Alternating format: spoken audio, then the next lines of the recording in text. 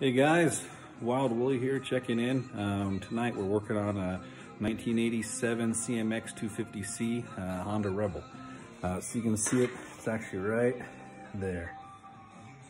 I've been working on it for a little bit, but starting to come together and give you guys a quick update. Something that's going to be great for this video is you can really apply these principles to most motorcycles, and that is if you're not getting a spark or if your bike's not wanting to start for you. These are some great easier things that you can check that typically go wrong that would cause you not to be able to have your bike start up or fire up for you. So right here you can see that I've already pulled the spark plug out. The bike, it'll turn over, but it's not firing up for us. So we pulled the spark plug, and the first thing we're going to do here is we're going to check to make sure it had sparks. So a quick and easy way to do a spark test is you'll just go ahead, and after you pull the spark plug out, you'll leave it right here connected into your spark plug boot.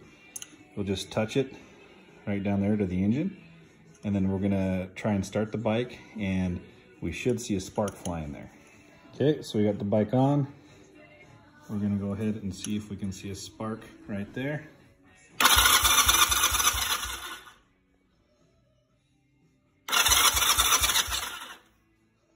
So you can see right there wasn't any sparks. We'll keep on going up the road and see what we find.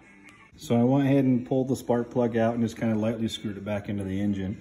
But this boot actually screws off, so you can screw this boot off and then we can check the connection inside there.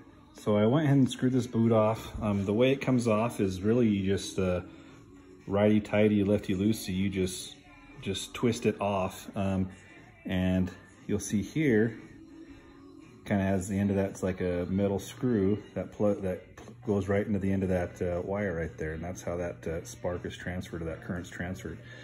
But looking at it, I don't see any corrosion or anything like that. I snipped off the end of that wire just to get a fresh, just to kind of get a fresh connection to it, and I don't see anything wrong with it.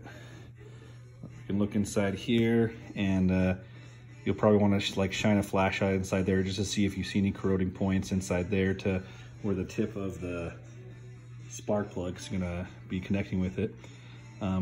But really, this is some basic stuff you want to do just to rule out that you don't have a bad spark plug boot that's just blocking your current from getting your spark plug in the first place. I'm trying to do this one-handed, but essentially you just screw that off to the left and screw it back on to the right, and just and that's how that comes on and comes off again. So we looked at your spark plug, we looked at where the boot right here connects into your spark plug wire. Up here at the end of the spark plug wire, we have what's called your ignition coil. And you can actually also use plug a multimeter in the end of that just to make sure you're having some good current through it. But this is also something that's easy to check. Here we have your ignition coil. Maybe that's gone bad. And then your ignition coil comes up and it connects to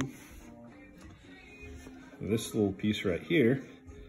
This little beauty, as you can see it, this is called an igniter ignition module, or a CDI box.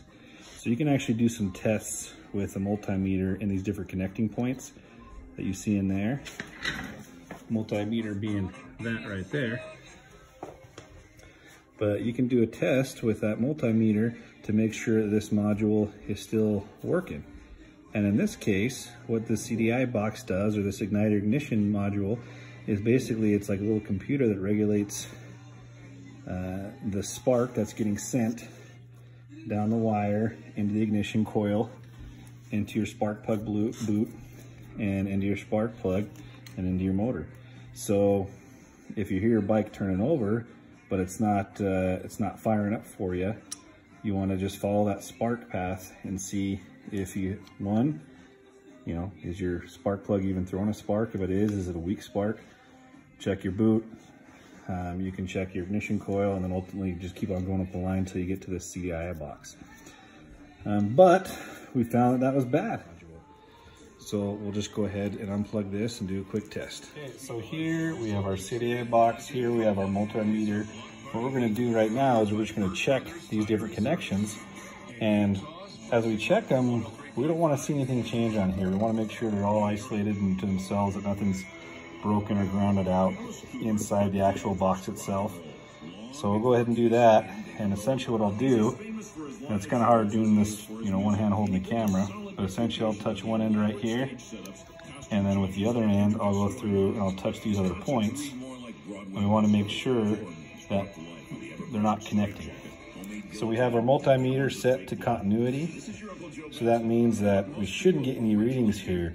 And if we do, it means that these points are somehow connecting inside the box, meaning that something just got worn down or damaged or grounded out over time.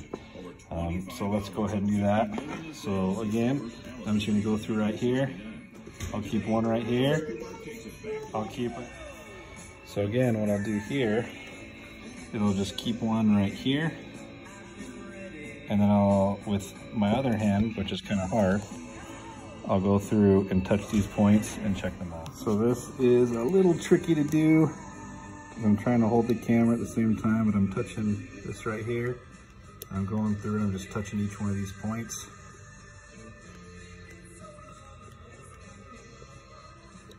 And I want it to stay like that, but take a look at this. When I get these two touching, oh, hang on. Sorry, I got a bad camera. But when I get these 2 points touching right here, so what I'm doing is I'm touching red right here and black up here. Again, kind of hard to do as I'm holding the camera for myself. Basically, I'm touching these 2 points right here. Look what happens up here on the screen. Kind of got these held in place right here. Where you look up on the screen, you'll see that they're connecting. We're getting some readings, and we want it to be something like that. So we don't want to be having those connections. So that line of troubleshooting basically lets us know that that CDI box is bad and just needs to be replaced. They're not too expensive. So I'll order a new one and we will plug that new one in on this bike and she'll be ready to go.